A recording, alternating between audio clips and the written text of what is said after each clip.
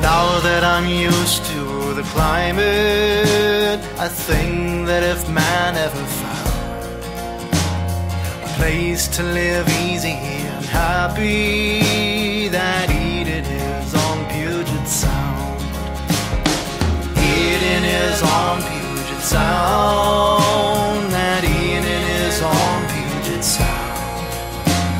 A place to live easy and happy. That Eden is on Puget Sound.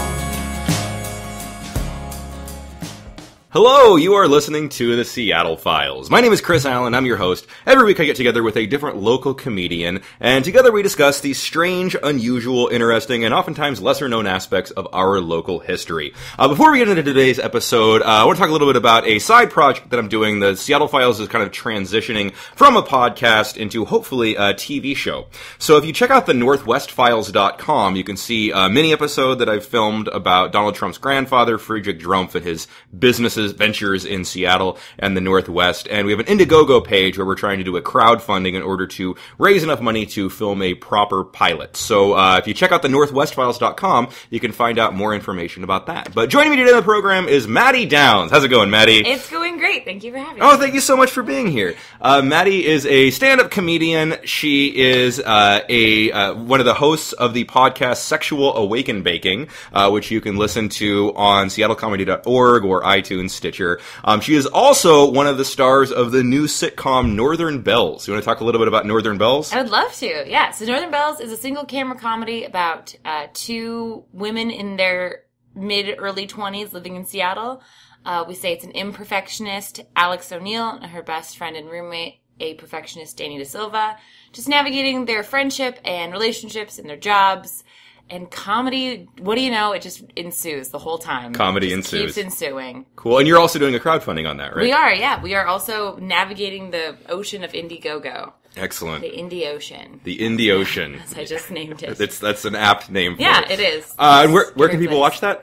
It's on Vimeo, and it'll also be on Northern Bells webseries.com soon when the website's up. Cool, yeah. Either way. So check it out. I watched it this afternoon. It's hilarious. It's on the front page great. of the Vimeo comedy section as of right now. Who knows what's going to happen tomorrow or the next day? It's indefinitely. They're going to make that a permanent the page internet, there. If it's one thing, it is static, and it will just live there forever, I'm sure. Yeah, absolutely. But check it out. It's absolutely hilarious. I really enjoyed it. I think it's funny, too. So how long have you lived in the Seattle area? I grew up in Everett, so I was born, since 1989, technically, kind of. I went away for college for 4 years, but I went to Oregon, so I don't even know if that really counts as leaving the state. I mean, it does. How far into Oregon did you go? Halfway through. So I was in Eugene, so right in the middle of the state. That's maybe if you were in Portland, right, then... Right. It takes long enough that you're like, did I get lost? Oh, no, we're just not there yet. That's how far into Oregon I was. Okay. And I moved to Boston for about 30 seconds, just to kind of... Just a layover? It was like an internship that had an end date, and I was like, I'll just hang it out here. And then I came right back to start actually making comedy and things. So I feel like I've lived here my whole life. Okay. That might not reflect in my knowledge of the history of this place. Okay. We're going to find out. That's my next question. How much do you know about the local history here? I took Washington State history in 7th grade, okay. and I loved it. I really like history, and I always have. But my teacher, genius that he was, would just quiz us off of the test. So we knew the answers to the test every time because they were all like multiple choice, and we'd have like a study day the day before, and he would just drill us on the questions on the test. That's a very efficient way of making sure you pass the test. We all did very well in his class, yeah. And so I did really well in the class, but I don't know that I really retained a lot necessarily. So we're going to find out. Okay, let's find out. Awesome. And you have no idea what we're going to be talking about today, correct? No, I have no clue. Cool, awesome. So first off, thanks to Keith Dahlgren for this topic suggestion. If you have a suggestion for a topic you'd like to hear an episode about, shoot me an email at theseattlefiles@gmail.com. So let's get into it. Paul Joachim Ziegfried Franz Erdmann was born August 25th, 1940 in Berlin, Germany. His father was German and his mother was from Idaho. It was right in the heart of World War II, and Erdmann recalls as a young boy comforting his mother when sounds were heard in the distance. He said, "Don't be scared, Mommy. It's not bombers, it's only fighters." What? So he's grown up right in the heart of World War II. And he's like a Radar O'Reilly type where he can like tell the difference between like choppers and stuff? You probably would be able to if you were growing up That's true. Determine how close the mortars are and what kind of artillery it is. That's why they put babies in different areas and then bomb them so they can use them as military tools later. Is that like a sonar kind of thing? Baby homing devices. Yeah, like how they raise babies in the dark in Russia so they don't have to see anymore. Similar thing. Is that a thing? I think it's an internet thing. I don't know if it's an actual real life thing. Is it like trying to raise kids that don't need their sight anymore? Is that like the cats that they were growing in jars, but the whole thing was a hoax? Probably. They're probably also just blind babies in jars that someone took a photo of. I think the story probably started with like a baby was born blind and then it just grew and grew and grew. Like, and then a half-blind person read it and got it wrong and then kept retweeting, and here we are. Yeah, that retweets will get you. His father was arrested by the Third Reich for derision, but after 6 months in prison and on trial, the lead witness against him committed suicide and there was no case against him, so he was released. So they're like in the heart of Hitler's Third Reich. Dang. The family survived World War II, and since Erdman's mother was still an American citizen, she was able to get the family to the U.S., where they settled in the Northgate neighborhood of Seattle. Okay. And his parents divorced in 1958. Rough time to get a divorce. 1958? Yeah. I feel like everyone's talking about you in 1958. Well, his father was all fucked up from World War II. I don't see how that could ever have happened. It's really weird. 6 months in a Nazi prison. And considering they're like, PTSD, you just need a drink. Just go get a drink. Yeah. That'll fix it. Go have a nice stiff one, and that'll solve your problems. Shake those demons right off. Yeah, for sure. Erdman had a difficult youth, being a foreigner in the country. He got into fights and went to Catholic school for 1 day, refusing to return after a nun punished him by pulling his ear. Good for you, man. I went to Catholic school for a long-ass time. Oh, really? Oh, yeah. I went K through graduation from high school, so... No one ever pulled my hair. No nuns ever pulled my hair. I actually had really cool nuns. So you K through 12? You went to Catholic school? K through 12. My first public school was college. Wow. Yeah. So that's why I'm the way I am. Okay. Cool. He returned to visit Germany regularly, staying with relatives, and went to school in Switzerland for a time, and graduated high school in Southern California at a boarding school. This guy's been everywhere. Oh yeah, he's a citizen of the world. Erdman returned to Seattle, attended a few colleges briefly, and had a short-lived, unsuccessful marriage where he fathered a daughter. He became a television salesman, and then got into the credit card sales business. He found sales unfulfilling, and later said, quote, "When I was selling, I realized that people believed me. Started feeling very guilty. Aww. People actually believed me when I told them something. I realized I should be telling them the truth." He wanted to get into something, quote, more real. That's really sweet. Yeah. So he feels bad about... Trying to get into real... He's like the philosophy major who's like not going to do anything with his degree because like everything feels. He's like, I don't want to spend money, man. Money's not real. Everything's so fake. Let's just like sit around and smoke cigarettes and talk about Camus. Yeah. I feel this. I like get this guy. Holding I kind of coffee have like and stuff. Yeah, for sure. I kind of have like a history crush on this guy right now. Okay. Into it. It was in the early 60s, and he at first viewed hippies with disdain and caution. Okay, well, crush over, but nice run there. Are you pro-hippie? Yeah, I went to college in Eugene, man. Oh, there you go, yeah. All about hippies. Hippies are the nicest. Well, I mean, they can be a little bit of a drag, but they're pretty cool. Okay, well, the more he got to know them, the more he liked them. See, there it is. This is a emotional roller coaster for you so far, this is like a Meg isn't it? Ryan movie. Yeah. I don't even know what to do. He read religious texts, both Eastern and Western, but didn't care for organized religion. Quote, "If you are waiting for something later on, you might miss the boat. God is not going to be, it is. God is within us, and we see that we are all different parts of it." Okay, into it. Getting culty, but into it. Getting culty? Erdman headed to San Francisco in 1967, which was the epicenter of the hippie movement at the time, and moved into a small home in the Haight-Ashbury district, where he grew his hair long and wore the traditional hippie garb. All right, okay. We're getting more hippie-ish. He's like Forrest Gump. He saw all of World War II, and he's in the height of the Haight-Ashbury. That's true, yeah. He's like seeing all the historical highlights of his time. He's bouncing around. He's doing a good job. Yeah. He met Timothy Leary and Ram Dass, and lived 2 doors down from the Grateful Dead. What? Yeah. I just mouthed what as if I'm not allowed to talk. That's awesome. I didn't know they had a house. It seems unlike them. The Grateful Dead? Yeah. Yeah, they lived in Haight-Ashbury. Seems like for they a long just live in time. a bus or like a ditch or something. We dug a hole and that's our home. This is our what's the word for our grave? It's what's the dead person hole? It's called a grave, everyone. Yeah. They or are a tomb. grateful. There's or other tomb. yeah. Tomb implies above ground, but that would be a house, I guess. So. Yeah. The Grateful Tomb. Yeah. Erdman experimented with marijuana and psychedelics and suffered back problems, which meant he spent much of his time in bed reading and meditating. Okay. It was during this time he had his first major revelation, where Jesus appeared to him in a vision.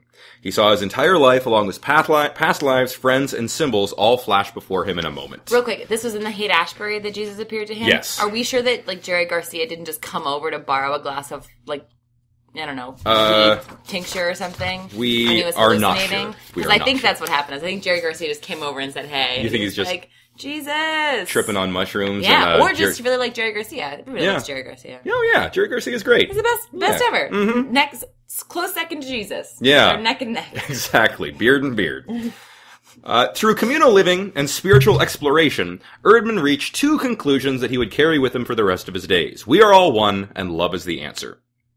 His back problem was largely responsible for his return to Seattle. He had a health insurance policy that would allow him to get medical treatment, but he was also eager to take what he had learned back home.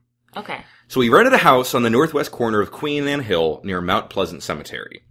Tough economic conditions in Seattle in the 1960s left Queen Anne in a state of disrepair, and rent was cheap. What? Yeah, rent was cheap in Queen Anne. Well, that sounds great. I mean, sorry that the whole town was on fire or whatever, but I would think I prefer that to whatever's going on now. That sounds great. Yeah, no, things are not great on Queen Anne, so it's not yoga moms and labradoodles in the 60s. No, just cheap rent. And tripping out dudes with back problems. The counterbalanced streetcar that had once shuttled passengers up the hill was gone. The hill was in disrepair. Paul Erdman and his girlfriend Marilyn moved into the house in October of 1968, and shortly a handful more people joined them. They read the Bible, prayed, meditated, and did drugs. Awesome. I mean, Bible, whatever, but the rest, awesome. Mm-hmm. Awesome. Paul had dove headfirst into Christianity. Marilyn put out a sign in front of the house that said, quote, "All who want to believe in Jesus Christ are welcome." Okay. So it's a little commune growing up here. That's nice, yeah. That would never happen now. You don't think so? I think, like, if more than one neighbor shares their Wi-Fi password on Queen Anne, I think, like, that's as close to a commune Queen Anne's going to get for the next, like, 20 years. Yeah. You know? Like, I mean, no matter how much unless you really believe in Jesus, then just walk in and see what happens. Just see what happens? Say, hey, I love Jesus. You want to commune? Yeah. Commune. The group did lots of LSD, which they viewed as a tool for spiritual awakening. Sure. At some point, the members of the small commune, or family as they've begun calling themselves, started switching partners. Marilyn began a relationship with resident Clint, and Paul became involved with Clint's wife, Rosemary. Okay, all right. This is the best chapter of the Bible, the group sex chapter. Yeah. They're like, definitely do this. Jesus wants you to do this. It didn't make Constantine pushed it out when everything got canonized, but no, it was the first draft. They just couldn't figure out how to tax polyamorous couples. They were like, can you just stop? This is a logistical nightmare for us. We're trying to build a democracy here. You're killing me. If I know one thing about the Bible, it's tax collectors controlled everything. Just all about it. Mm-hmm. One evening, Paul sat with the other 5 members of the family and made an announcement. He had discovered his true name, and his name was Love. What? His name is Love. Excellent. He wanted each to go by their own true names as well, beginning with the only child living in the house, Eric, who Love christened Hope. Rosemary became Honesty, Clint became Faith, Marilyn became Patience, and Neil became Strength. Okay. And Neil became Turnips. It's the one thing he likes. Yeah, no, he's really into turnips. That's his name, Turnip.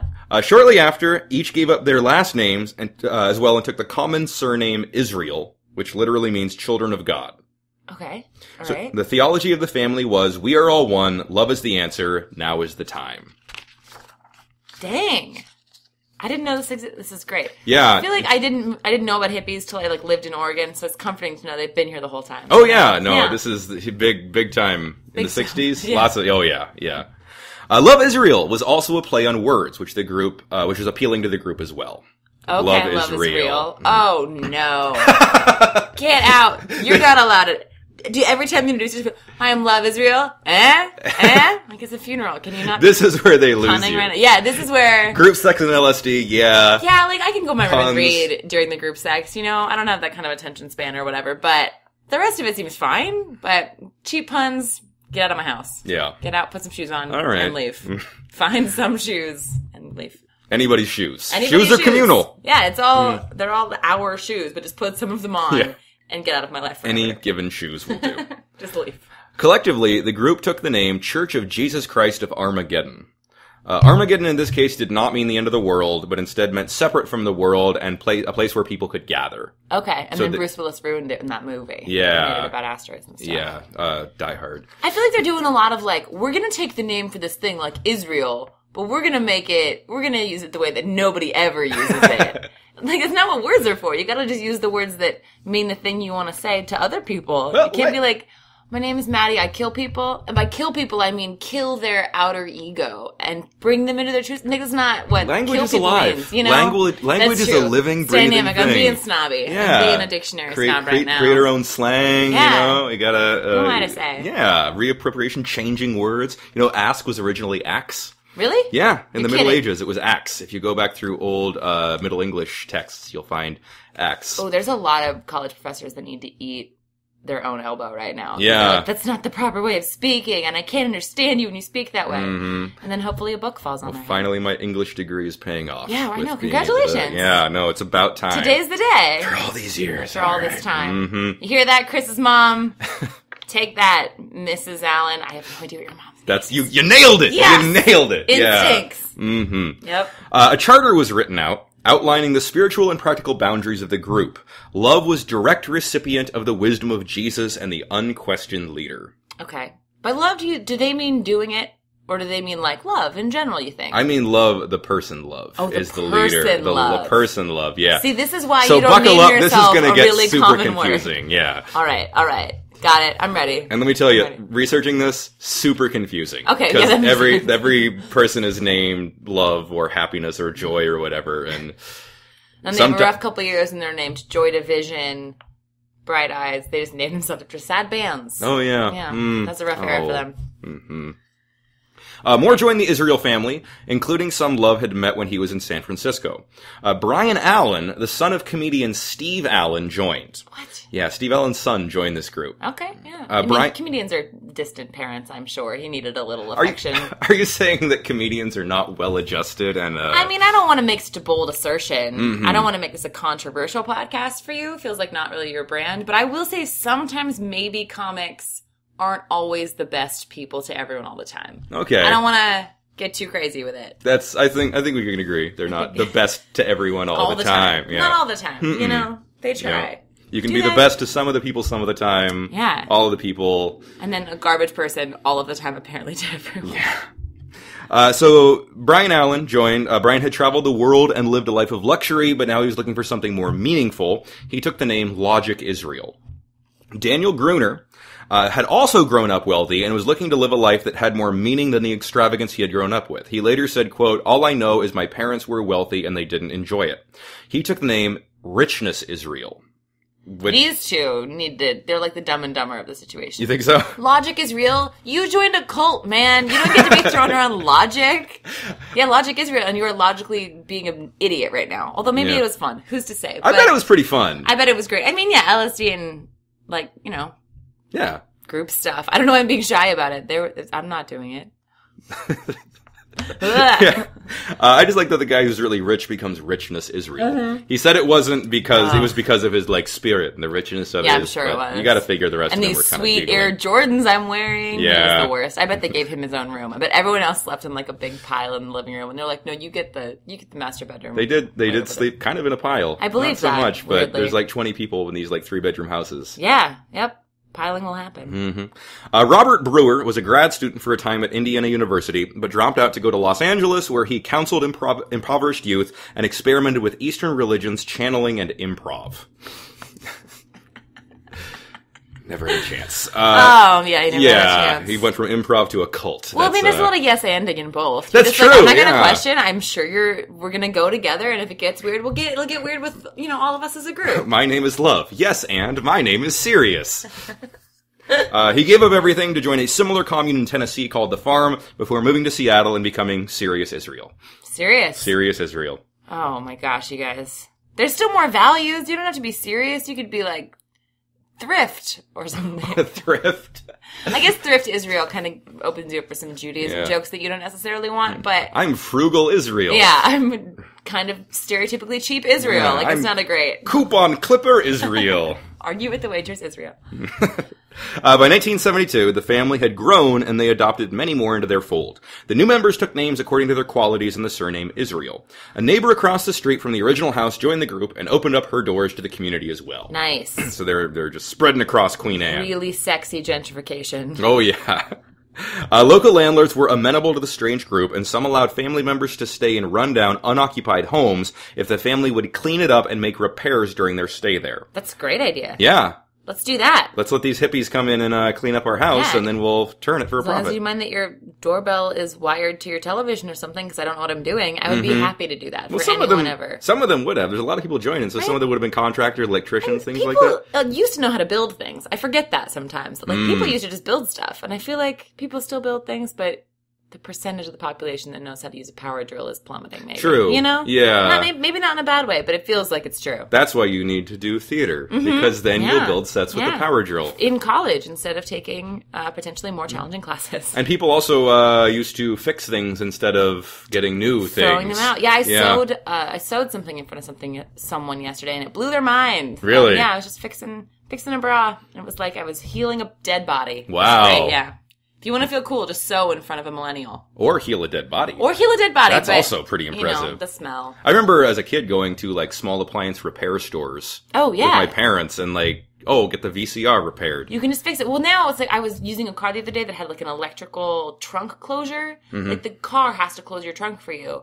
Which is terrible, because what if it stops working? Is your trunk just not gonna... Like, it used to be like a simple mechanism. No one's lives are improved by computers. Lots of people's lives are improved by computers. But for the purposes of my rage right now, let's throw all the computers in the ocean. Sew a bra, people. Yeah. Sew a bra and get enlightened. Get on my level. Also, for the record, bras are maybe the only thing I can fix. So, bras and toilets.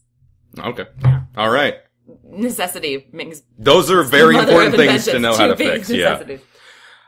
So housing prices in Queen Anne were so low that some houses sold for only a few $1,000s. What the what? Which is infuriating at this point. Mom and Dad, well, they weren't here yet, but Grandma and Grandpa, what were you doing not buying houses?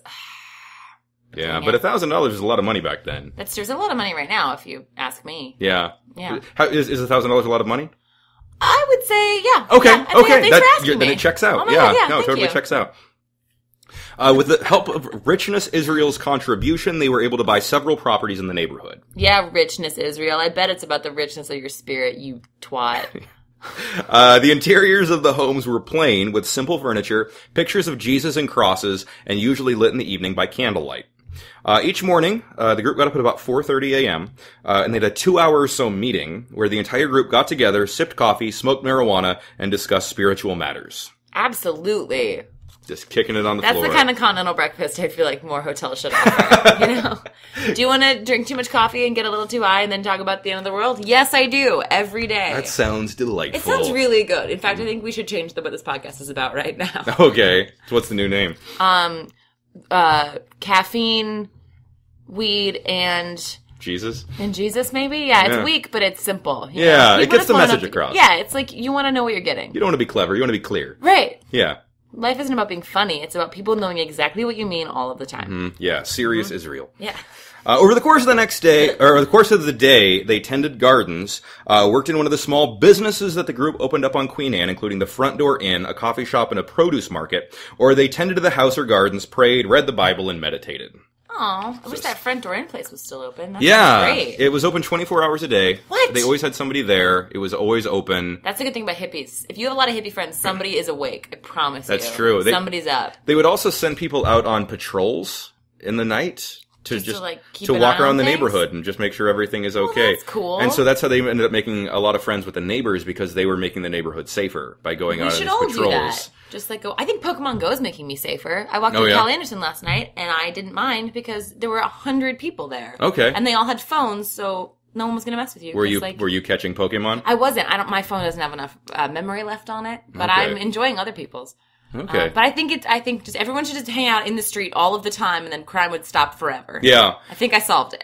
I lived in New York for years, and when I came back home and visited my family in Federal Way, I always said I felt safer wherever I was in New York than walking through the streets in Federal Way, just because there's always 1,000 people around. Right. And so if there's 1,000 people around, there's a level of right. safety because everybody can see what's going on. Yeah, exactly. And I don't subscribe to the idea that like more people equals like more problems. I think like usually we kind of keep each other pretty accountable. I think it's pronounced mo people, mo problems. No, excuse me, you're correct. Okay. Mm. Sorry, it's a regional thing. I'm from Everett. Oh, yeah. We don't drop ours there. Oh, got it. Yeah. But the front door, and they had a thing called an abundance table where they would just lay out produce and anybody could come in no matter who you are and you could take some produce. Nice. The group was overwhelmingly white. Unsurprisingly. As was Seattle. But the elders denied this was intentional, claiming that they opened their doors to whoever showed up and showed an interest in joining the family. Yeah, I feel like in the 60s, though, it's not like, it's just like a sea of like naked white people. I don't see any, I don't know. Not that people wouldn't necessarily You just go see in. a sea of naked people, not a sea of naked white people? I mean, I just feel like I wouldn't be the first person of color into a sea of white people. I don't think you would be a person of color at all in that. That's true. In zero situations would I be the first person of color anywhere. Yeah, you're correct. True. So let's stop right there. Mm-hmm. When a new member joined, they were typically, but not always, given a biblical name that they went by for a time before adopting a name that rang true with their virtues. Yes. Always firm believers in the power of visions, when someone had a vision or a dream about what a member's new name should be, they ran it by love, who decided if it was right or not. You could really mess with somebody. Like, I had a vision that your name's Fart Israel. Yeah. I don't know, I had a vision. It was a real vision. Mm-hmm. I would try that at least once. Stanky Teeth Israel is, Israel. I think that's your name. Yeah. Mm-hmm. When someone is baptized into the group, they gave up all their personal possessions and wealth to the group and signed over power of attorney to love. Okay, all right. Well, someone has to pull the plug if you get sick. That's true. Yeah. Or access your checking account or... Well, yeah. But if you've already turned it over, then it's just helpful. You don't have to go to the ATM all the time. That's true, especially because they didn't have them back then. Yeah, so especially then. Couldn't even find one. Spend hours walking around waiting for someone to invent an ATM. Yeah, trying to catch Pokemon that aren't there yet. Yeah, nope. Oh, man. Everyone just thinks you're just hauling a rotary phone around, hitting squirrels, trying to capture Pokemon. Yes. I killed a raccoon with this phone. 10 points! Wonderful. After this, we should go play old school Pokemon. Oh, hell yeah. Super fun. Hell yeah. I've got an old cordless phone that, who has a wired I phone have an anymore, OtterBox. so. I'll whip it at any creature of any kind. Okay. And it won't die. Sounds Let's good. Sounds good. If you need to find us, we'll be in jail for killing squirrels. Yeah. We'll be the infamous squirrels, the first squirrel serial killers in Washington history. It's hard to trailblaze as a serial killer in this town. That's true. You gotta get creative. Well-worn path. Yeah. One new convert, who only ended up spending 6 months with the family, gave over $200,000 worth of money and assets, including cars and jewelry. Awesome. A divorced mother joined the group and gave it a tract of land she had purchased in Arlington, about an hour north of Seattle. Okay. Richness Israel gave millions of dollars and a parcel of land he owned in Alaska when he joined. Richness, I'm getting real sick of your showing off, dude. You think Richness is trying to inflate himself a little bit? A little bit. Okay. Dickness. Well, he's just giving up. He's just giving it up. Yeah. Feels like I just don't trust you, man. Your name's Rich on purpose. If your name's Rich and your parents did it, that's one thing. I feel like I know what I should do. I think other people named him Richness, though. Fine. But yeah, you're on notice, Richness. You're on. You're not kicked out yet. Okay. All right. You're keeping him in. Members were required to sever all ties to their old family and old life when they joined. Logic wrote a cold letter to his father that read, quote, "Dear Dad, I have given up my old name and all that went with it. My new name is Logic Israel. I do not expect to be returning to Los Angeles. This will be my last letter." Aw. Yeah. Well, I don't know his dad. Maybe it was great. Maybe his dad was a real pill. Steve Allen? Oh, maybe, no, just kidding. Sorry. See, this is why it gets confusing. It does. I'm just confusing people with, all right, well, People Steve have Allen. multiple names and... Yeah. Mm-hmm. Sorry, dude. Yeah. Letters sent to members of the Israel family were usually returned without being opened. The group wore biblical-style clothes, robes, and barefoot or sandaled feet. There were no mirrors allowed, and they were thought to encourage vanity. Oh, well, they do, for sure. Mirrors? They also help you get stuff out of your teeth, but who am I to judge, you know? Yeah. Also, sandals in Seattle? Yeah. All the time? All the time. What about your cold I don't know. toesies? Maybe if it's cold out. Biblical rain boots? Biblical rain boots, Maybe if your shoes are made out of Bible pages, somehow they're more loud. Does that sound disrespectful? I mean, it's like using the whole buffalo, kind of. So maybe it's the highest respect you could show a Bible would be to, like, make shoes out of it. What if you just, like, get regular shoes but then rub the Bible all over it? Is that... I think you're supposed to... That's how I break in my shoes. Is that not how you were taught to break in shoes? I was not, no. I use a Quran. Oh, okay. I was raised elsewhere. Federal way. Yeah, so, that's where I hear heavy Quran neighborhood. Yeah. What does that mean? That might be racist. That's not what I meant. I'm just spitballing and being an idiot. I love you, Federal Way. Bye. That's the first time anybody's ever said I love you, Federal Way. Yeah, I think so. Yeah. I hope that means something to them. Toilet paper was not allowed, and each member insisted instead. Shouldn't have said that while you were taking a drink. Should not have said that when you were taking a drink there. Why not? Toilet paper was not allowed, and each member instead had a squirting water bottle they could use to clean themselves. Okay, that I'm on board with, honestly. Yeah. I used a bidet for the first time a couple years ago, and I've never been the same since. Why are we using paper? It doesn't make any question. sense. I went backpacking through Cambodia a couple years ago, and they have the bum gun thing. I don't know what that is, but I'm very on board. It's like a little, you know how some sinks in kitchens have the little, like, thing with the hose that you squirt out? It's that, basically. That's an incredible No, idea. it's great. It's great. I was freaked out about it at first, and my friends over there were like, no, this is going to change your life. Yeah, this is the best. Also, do you think they used the same squirt bottle, or They it had- was like, write your name on your cup? Write your name on your cup, All right. and they had hooks in the bathroom that they would line them all up. But apparently the kids would play practical jokes and mix the bottles around. Well, that's just easy. That's just too easy. It's Good job, too easy. kids. Yeah, that's. I don't know if I'm on board with that kind of practical Well, joke. I'm on board with it, but I also feel like these kids are raised in a commune, and they're probably getting teased a lot at school. They probably didn't go to school. They don't go to huh? school, no. Yeah. It's homeschool. Well, then if you're going to homeschool them, they're going to get into trouble somewhere. Yeah. So Mm-hmm. Keep they're it going in to the mix home. up your butt cups. There was no personal property or money. A jar hung in the dining room filled with cash where anyone could take whatever they needed purely on the honor system. Oh. A few times, large amounts of cash went missing, but it was believed to be the work of visitors and not family members. All right. That makes sense. The Bible was the only book allowed. Some claim that there could be wisdom found in other religious texts, but Love ordered that any books brought into the house other than the Bible were to be burned. All right. Well, we've taken a hard left turn here. Yeah. It's like community money bucket. This is like how socialism turns into fascism. Like, it seems like everyone's all in it for each other, and then we're burning books all of a sudden. Yeah. Every time, man. Microcosm of the greater world on Upper Queen Anne. For somebody who fled Nazi Germany, you're starting to build your own tiny hippie Nazi Germany, sir. Interesting. Maybe he's like, I just thought that's what you did with books. Maybe he just like didn't know. What's a bookshelf? Is that not, he thought bookshelf and fireplace were the same word exactly. for 20 years? In German, it's pretty much the same. Yeah. Buchenbach. It's, Buchenbach or Buchenweg is either the one. difference. It's a whole, really, yeah. And if you sneeze in the middle, your books are going to light on fire. Right, yeah. Someone's going to torch your books. Spirituality was at the center of family life. The members did not believe in personal property, age, or birthdays, claiming instead that they were eternal. Okay. So if you ask, how old are you? I'm eternal. That's great. How do you think they could buy beer at the store with that? Well, it led to some problems. I could see. Some members were pulled over or stopped in the street by police, and they gave a strange name and refused to give their birthday, claiming instead that they were eternal. Yeah, you're going to get arrested. A guy for sure. named One was pulled over. Yeah, his name was One. O-N-E. He later changed it to W-O-N, though. Oh, okay. So same name, but I thought different. he changed it to like 2, and then he changed it to 3. And Oh, he just kept getting, as as he he got raises more and up. more eternal. More and more Pokemon? Yeah. Yeah. So they ended up actually working out a deal with the city where they got special licenses. Oh, that's kind of nice. Yeah. The city should do that more often. Yeah. Cooperate with people a little bit. Yeah. You can't force me to have a eye color, man. Yeah. I'll list my soul color on my creepy license. It's clear. It's not. It's spotty. It's eternal. It's eternal. It's eternal. My eye color is eternal. One little boy in the group did not quite understand this, and when once asked by an outsider how old he was, he said he was a turtle. Oh, well, you're my favorite, and I hope your name is Turtle Israel. I don't think it was. Probably something like Rowdy Israel, or I don't know. Poop Switch Israel. Poop Switch Israel.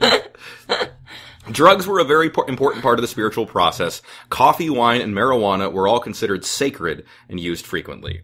I agree with both of those statements. Yeah. Marijuana was smoked out of fancy pipes. And LSD was considered a powerful tool that could connect one closer to God. God was not somewhere out there, nor was he in the future. God is right here, right now. Cocaine and other drugs were used, but sparingly. Good choice. That's a good call. 2 family members, Reverence Israel and Solidarity Israel, died from huffing toluene. Toluene. Toluene? What is Toluene, that? it's a solvent. Oof. Yeah, it's not a good thing to huff. Yeah, no kidding. It's like huffing paint or glue or... Not so eternal now, are ya? No. That was dark. But Yeah. They were found with plastic bags over their heads that they had put toluene in and suffocated. Oh, that's sad. Don't do that. It's real bad, yeah. No, huffing is not good. Not a good one. No. Stick to marijuana, wine, and coffee. What are you doing to me? Come Yeah, on.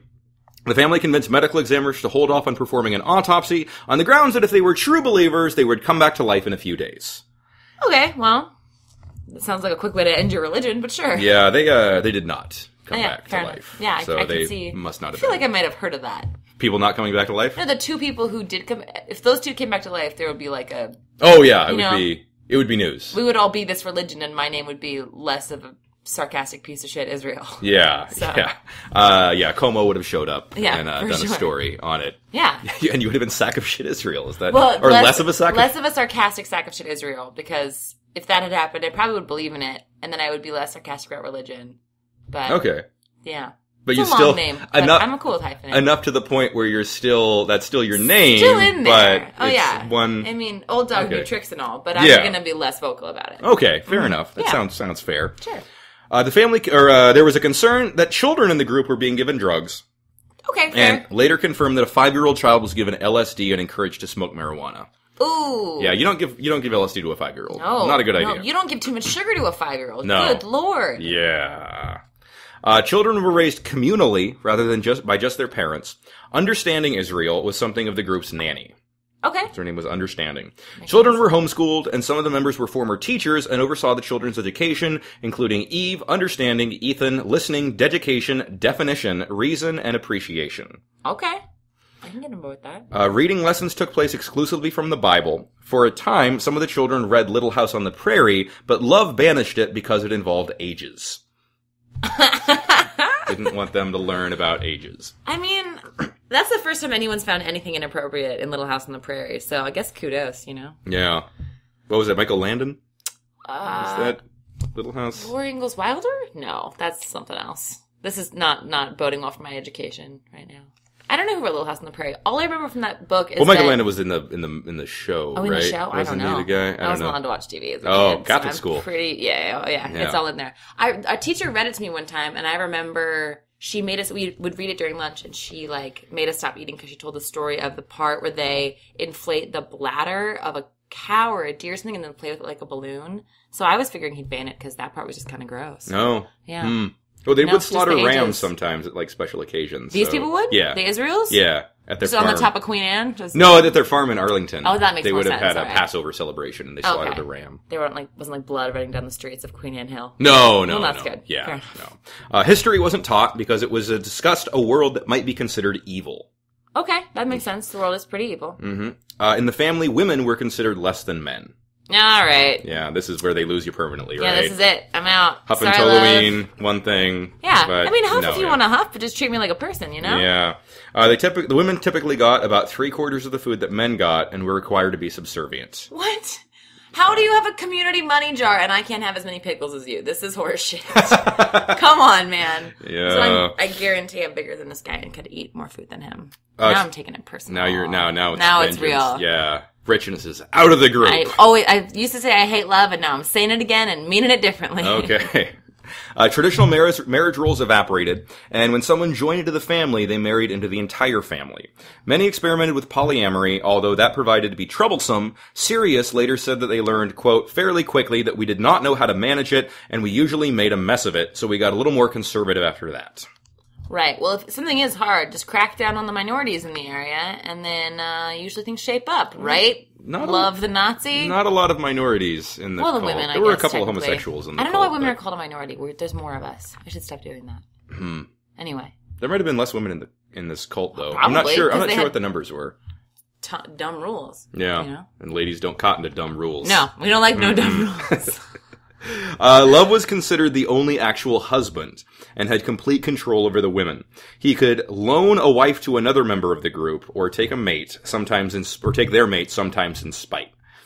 Yeah, men and women were only allowed to be together if they got permission from Love, and Love took essentially 2 primary wives, Honesty and Bliss.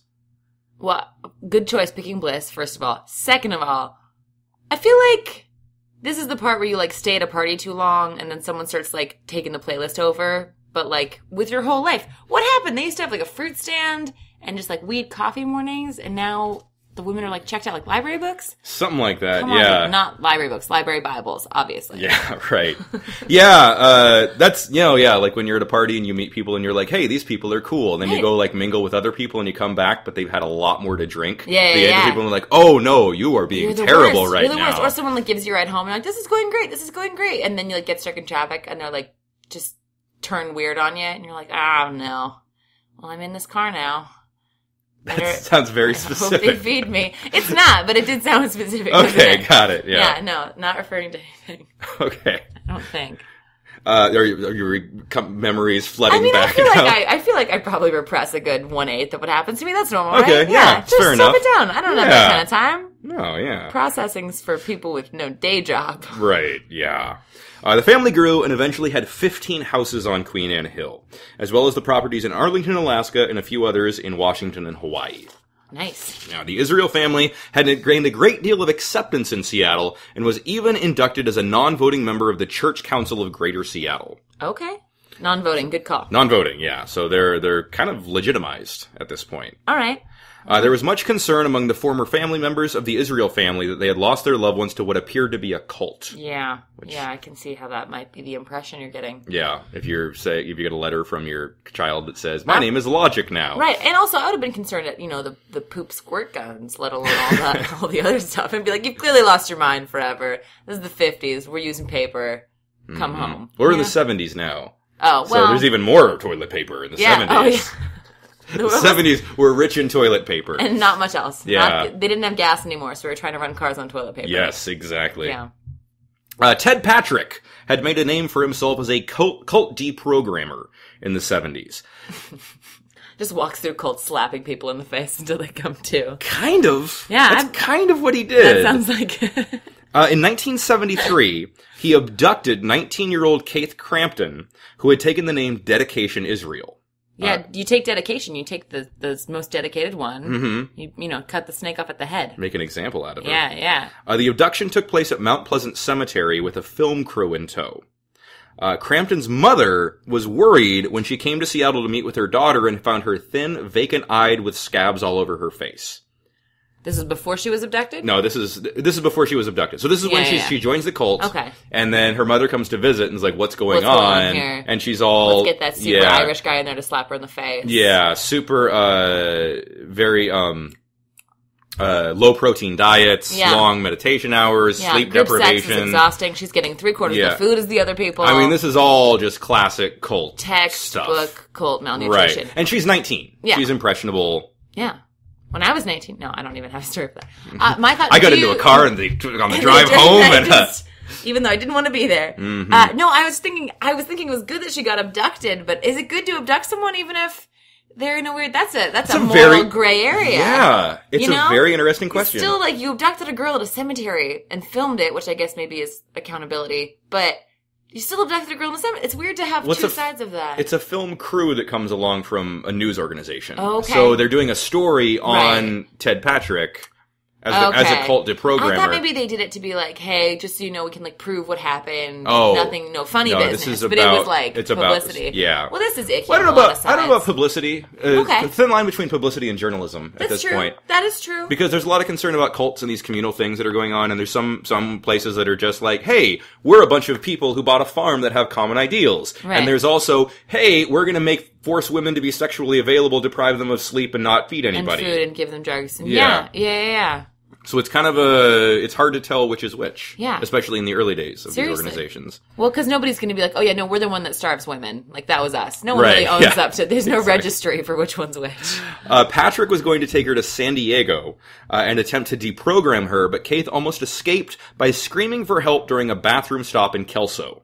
So they're going to drive all the way down to San Diego. They stop for a bathroom in Kelso. Keith freaks out, starts screaming. The police were summoned, and the police are like, what do we do? Is this because she doesn't acknowledge that her mother is there? She doesn't acknowledge her mother. She says she only acknowledges her spiritual mother back in Seattle. Oof. So they take her to the courthouse for a psychiatric evaluation. Okay. And she was deemed no danger to herself or society and was released of her own free will. Yeah. Only to be abducted by Patrick in the courthouse parking lot and taken to San Diego. So as soon as she leaves the courthouse, they grab her, throw her in the van. Oh my god. Yeah, I guess if the first time you take her is illegal, you're like, oh, is this illegal? Well, I'm going to do it. Just give me a second. Yeah. Well... Just give me a second. Just give me a second. Yeah. It's like when you play tag, you have to give her 8 seconds before you can run after her. Oh, no tag backs. You can't just tag her right back. No tag backs, It's not anarchy. This is Ted Patrick and he's a principled man. Mm-hmm. She played along that she rejected the Israel family, but fled the first chance she got and returned to Seattle. Okay. Of course. She left the group on her own 8 years later. Interesting. So she stays in the group. She has a child in the group, and then she leaves 8 years later on her own. Okay. I wonder what... Eventually she was like, you know what? I need toilet paper. I'm out. I gotta go. I know I fought off 2 abductions to be here, but I'm gonna go get my own apartment. Ted Patrick was later convicted of kidnapping in a similar venture and served prison time. I don't know that that's wrong. I gotta be honest. I don't know. Yeah, it's a really great area. If you do something really cool, but you're still kidnapping. Because she's 19, and yeah, so she's not a minor. Right. She's not. So she can do what she wants, and but at the same time, it's this... If you want to, I don't know how you reason with someone who's been brainwashed or if she was brainwashed, but I can't imagine it's like you just sit down and have coffee with them and, you're fine. But I feel like there's got to be some middle ground between, suggesting some alternate reading and, kidnapping, you know? Yeah. There's got to be, a lesser... I don't know. I've never tried. I'll let you know. Okay. Please do. Are you going to be a cult deprogrammer? Yeah, I'm gonna go find some cults. I'm gonna go to a CrossFit gym and just start trying to sack people. Oh yeah. It's not a cult. I'm sure it's very fun, but I did CrossFit for years. Yeah? It's kind of improv's kind of a cult, CrossFit's kind of a cult. I like joining Comedy's cults. kind of a cult. I don't know. Yeah, they're all cults. My friend was a CrossFit instructor, and I really actually have a lot of great respect for it. And also, I think people just like community. I think we're in this weird modern era where someone's like, if you're really into a community, it's a cult. It's like, or I just really want to be accountable to a group, and it feels nice to belong to something, and this is positive for me, so get off my back. But either way, in any of the things that I've done that people say are cults, nobody's forced me to change my name, given me a low protein diet. That's quite the opposite in CrossFit, actually. I've heard. Yeah. High protein. That's High protein. true. That's true. Sure. Yeah. Paleo. Yeah. Mm-hmm. So if it's a paleo cult, gray area again. Yeah. What is it? I don't know. High protein diet? Well, I guess no crime. Mm-hmm. And there's no Joe CrossFit that's at the head of things that is making all the decisions. No, his name for is everyone. CrossFit. It's a 2-name. Oh, yeah.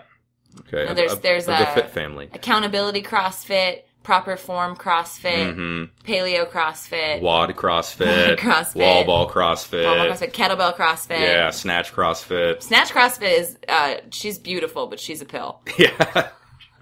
You don't want to be stuck in a car with snatch CrossFit. No, that is what I was referring to. I'm glad we finally got it out. Mm-hmm. This is my faded afternoon with snatch CrossFit. Oh, man. Ted Patrick was not happy also with how that news report came out, because they kind of made fun of him. And he was thinking see how that might be funny. They probably went in open-minded and were like, oh no, this guy's kind of crazy. Yeah. He's just playing Pokemon but with people. Yeah. Yeah. See? Yeah. Another member, Sure Israel, was taken... Sure, S-U-R-E? S-U-R-E. Okay, sure. Raise your hand if you're sure. Yeah. Mm-hmm. She's sure. He is sure. They're sure. Mm-hmm. They're eternal. They don't have genders. Mm-hmm. Sure Israel was taken to his parents to Israel. Which seems fitting. They were like, do you want to go? And it's like, sure, Israel. They thought he asked what his name was. Yeah, right. Hey, if you could go anywhere. And what's your name again? Sure, Israel. Oh, I guess we sent him to Israel and asked him his name later then, right? I think that they felt that if they just got away from the cult for long enough, he would kind of come back to himself. Sure. But he didn't. No. He fled, he stowed away on a ship to Greece, then hitchhiked to France, where he worked at a winery until he saved enough money to fly to New York, and then made his way across the country back to Seattle. That's like Homeward Bound, but with a human. Yeah. That's amazing. And instead of animals, it's a cult. It's the cult. Yeah. That's impressive. He just felt the pull. If you ever want someone to never leave you, I guess just give them free LSD. I think we found the secret to eternal love. Okay. Just a free money bucket and a bunch of LSD. Manipulate people with drugs? Yeah. It's not manipulating if you give it to them. It's manipulating if you put it in their food and don't tell them. I think. I don't know if Ted Patrick would agree with you on that. Ted Patrick and I are going to talk this out. We have a lot of gray areas we need to work out here. Fair enough. 1983 was the 15th anniversary of the group. And the group had about 200 adults and 150 children as members. Wow. Big group. Sirius had begun to develop some concerns about the way the group was being run. Money had become a concern, and the group was plummeting into debt. Sure. Love had purchased a fishing vessel called Abundance. The idea was family members could go fishing and sell their catch. Make money that way. The boat was in serious disrepair, and efforts to make it safe and seaworthy racked up $100,000 in debt and took up thousands of man-hours. Yeah, dude, boats are money pits. Yeah, they had knows it moored out in Lake Union, and it was just, people were living on it, and it was just a mess. Yeah, I can see that. The family had also become involved in several real estate ventures, with Love having sole financial power. He purchased a former brick factory in the Yakima Valley for $75,000. To make a new brick factory? What's your plan there? He was just they were gonna do something with the bricks. I don't know. Right, they tried to talk him out of it. Yeah. And he said, no, we're getting this old brick factory. You guys, you don't understand. brick factory deals like this do not come around every day. We have to move. I'm like, well, he sounds so sure. Mm-hmm. No, Sure is gone. He sounds so like Sure. Sure was a very confident member of the group. Like Sure is in the group still. So, yeah. Okay, cool. Each household was now ordered to become self-sufficient rather than fully entwined financially with the larger community. So working outside the community didn't leave as much time for spiritual and communal endeavors and created a rift between members. Yeah, day jobs ruin everything. Day jobs are, not a fan. Not a fan. Nope, except for the sketch group day job. They're great. They're great. Oh, yeah, so absolutely. Great. See them at the Pocket Theater sometime. Yeah, day jobs are a bummer. Yeah. Those who made more money had better comforts and privileges than those who brought in less. Yeah, that is the bullshit of life. Yeah. This is, microcosm right here. What's more, the size of the group and independence of houses meant that the community wasn't as tight-knit as it had been. People didn't know each other as well, and the family wasn't as close. All right, okay. But none of these were the biggest problem.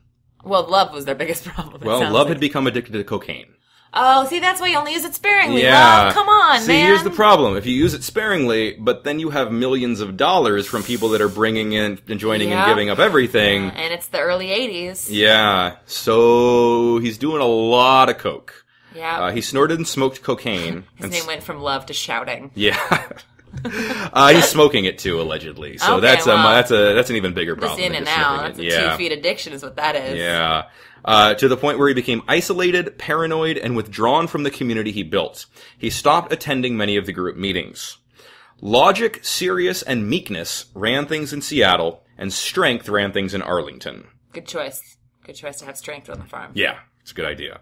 Love began treating those in his household like servants and spent money on... Hold up. He began treating the men like servants. That's okay. Fair enough. Yeah, just gonna yell about... You didn't write it. It's all good. I did write this, actually. Oh, well, that's what happens. That's like the Great Depression. Only the Great Depression for white people. Drives me nuts, man. When it happens to white dudes, suddenly it's a problem. That's true. I'm not referring to Chris Allen. He's really nice and like generally very liberal, but I'm glaring at him as a representation of white men everywhere. No, so I should that's what's happening. Yeah. No, you're absolutely right. That's true. Suddenly everyone's getting 3/4 the food.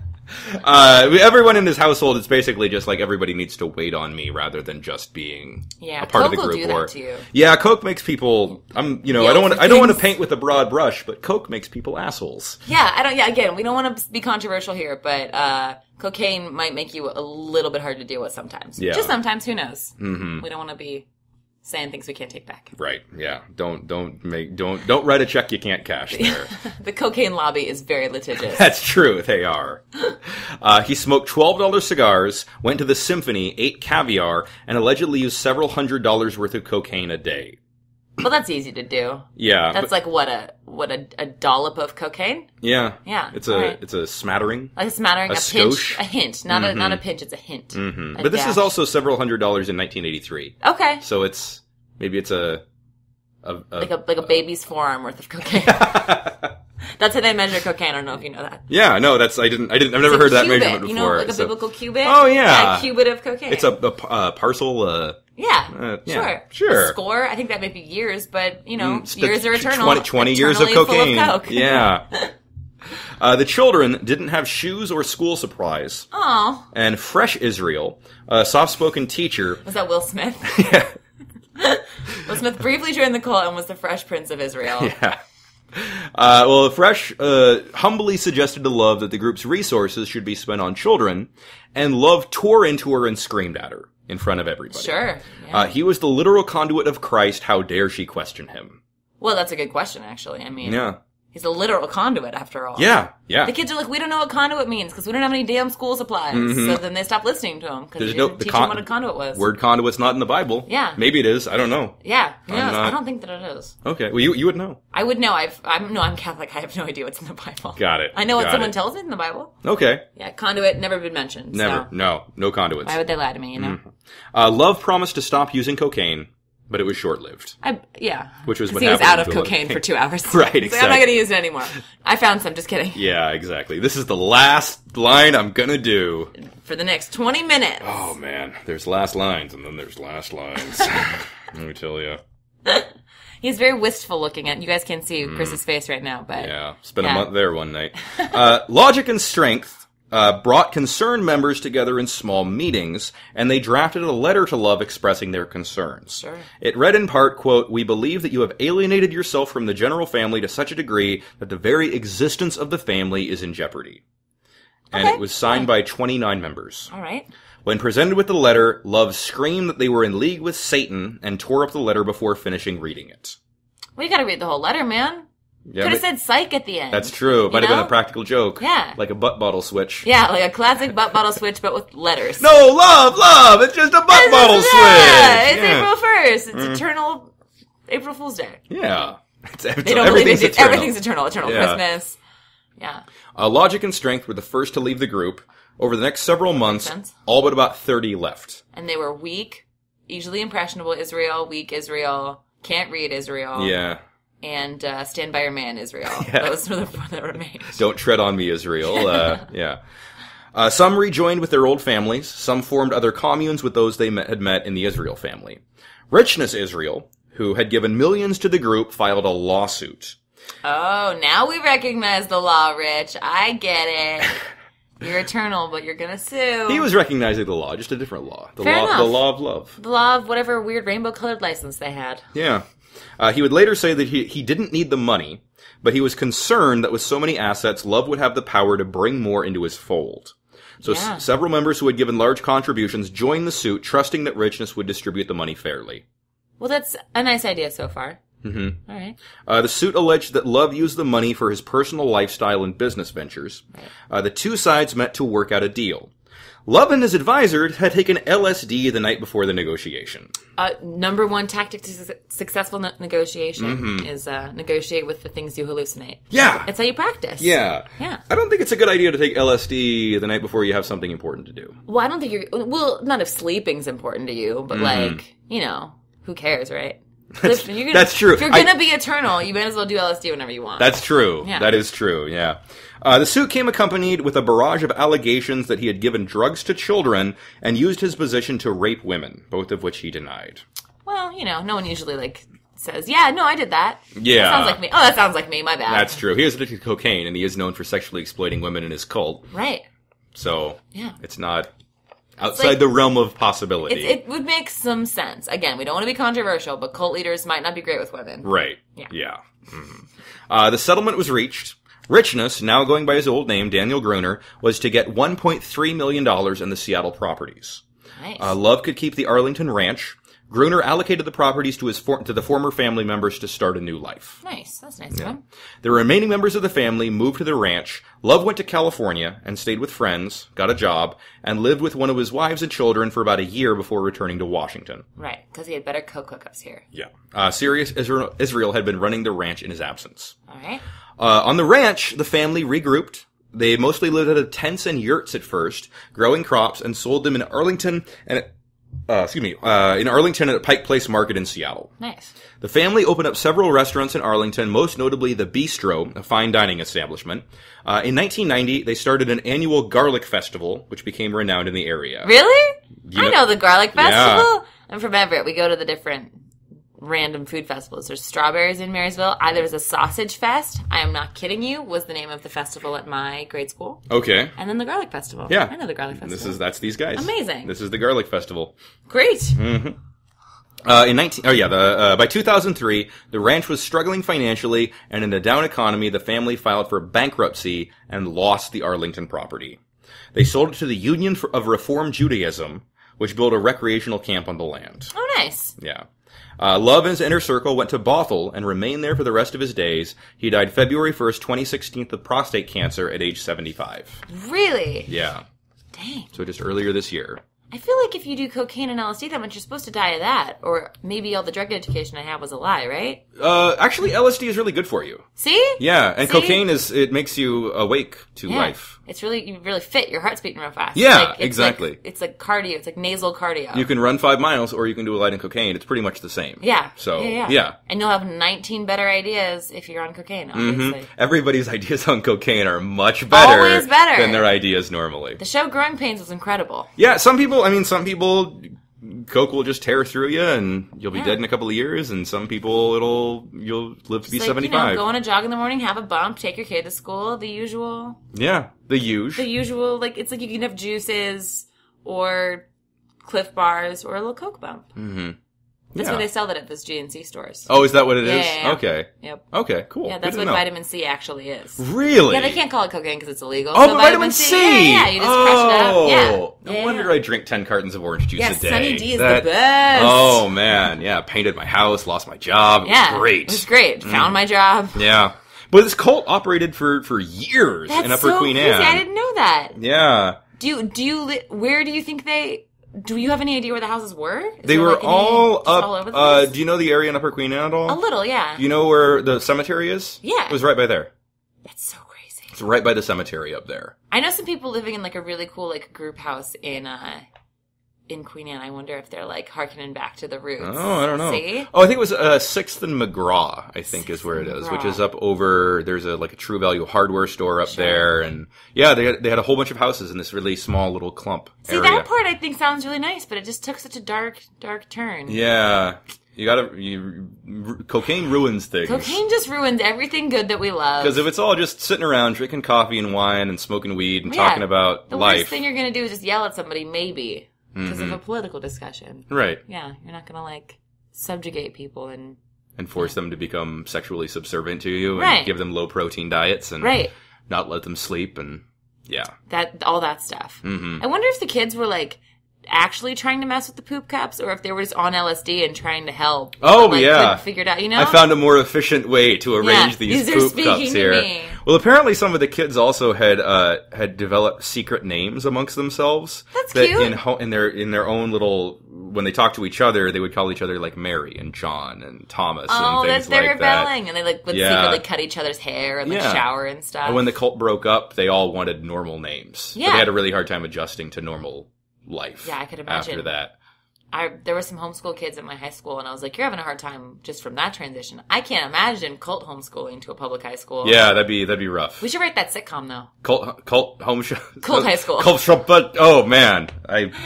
Me no talk good. No, that's right. You're just too excited about the idea. Yeah, no, it's a great idea. Also, if we're going to write something, when has talking ever helped anybody write anything? Never. That's when. Ever. We don't need that. That is exactly when. And we'll just do the thing that they did and just use whatever words we want and be like, no, they mean something else. That's You're true. mistaken. Oh, yeah.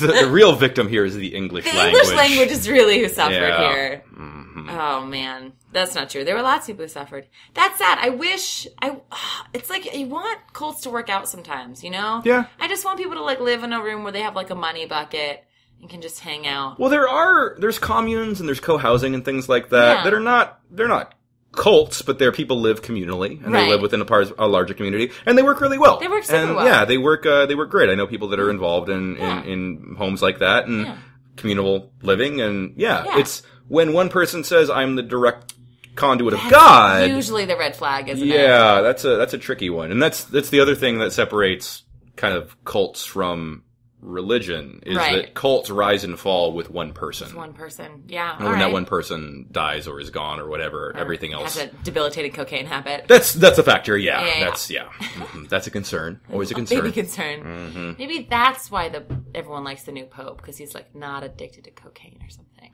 That's not what I heard. Really? Well, I don't know. I would love that so much. You would love if the pope was addicted to cocaine? Yes, that would be perfect for me. I think that would be the best thing ever.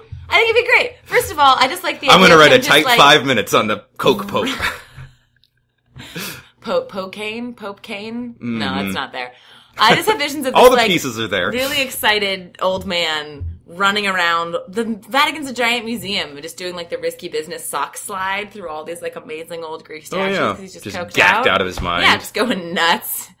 Like taking the Swiss Guards pants and wearing them. It'd be a fun romp for the whole family. Yeah. That'll be the movie spin-off of Cult Homeschool. Yeah. It'll be the Frasier of the Cheers that is Cult Homeschool. Yeah, and then one actor will be like, why have I been playing this character for 30 years? One actor will be canonized or not canonized, but made the Pope out of the high school, and then he will be Coke Pope. Yeah. There we go. We solved it. Yeah. We totally did it. Done and done. Written and written. My web series is better than that idea that I just had, for the record. It is, I feel like I've been spitballing a lot of terrible entertainment ideas. Or great ones. We'll find out. Yeah.